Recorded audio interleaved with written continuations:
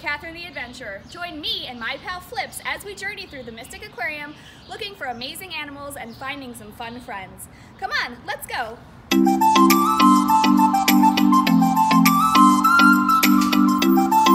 Hi guys, it's time for another adventure. Let's see where we're going now. It looks like we're heading all the way out to our Pacific Northwest where our harbor seals live. Let's go!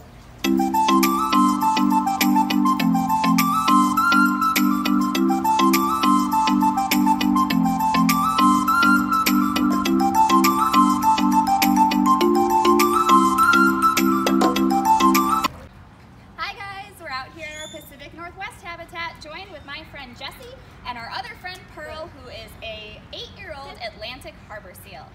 So our first question for you guys is, do you think that seals move on land by skipping, scootering,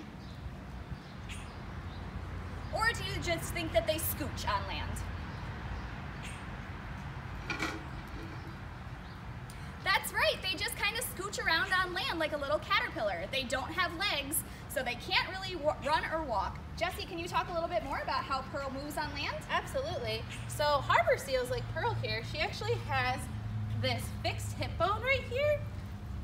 So when she moves on land, she actually flops around her belly like a little caterpillar. And her little flippers here help her to do that.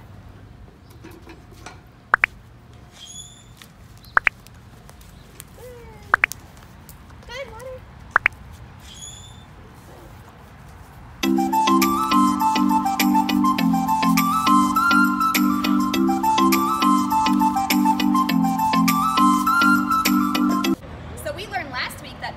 Are birds. Good. So do you think that Pearl is a bird? Hi. Good. Do you think she's a mammal? Or do you think that she's a fish?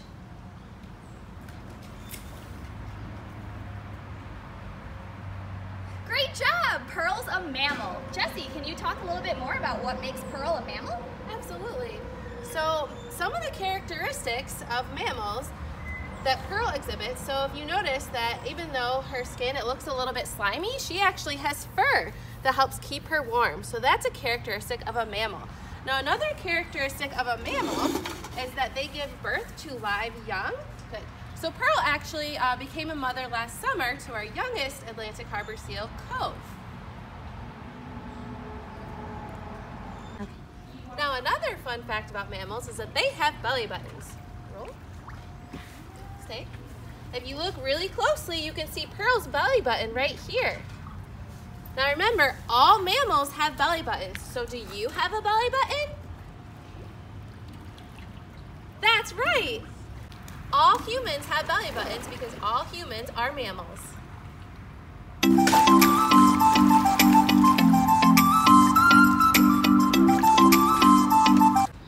All right guys, last question. What do you think a seal's main predator is? Do you think that they are preyed upon by dragons? Do you think that they're preyed upon by dinosaurs? Or do you think that sharks are a main predator? That's right! Sharks are one of seals' main predators, but it's not just sharks that are harming them. A lot of the times, human pollution can cause a really big impact on seals. So Jessie, can you show a little bit more about how Pearl can help save the planet? Yeah, so Pearl learns all types of behaviors here, but we're going to show you a really cool behavior that she's learned, and she can showcase what we should all do if we see garbage at the beach. So if you guys ever see a water bottle in the water, what you need to do is go get it and then always recycle.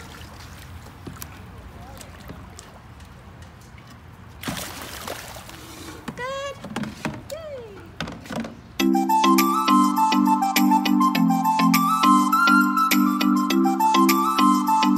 Thanks for visiting us here at the Pacific Northwest, and make sure to join us on our next adventure soon.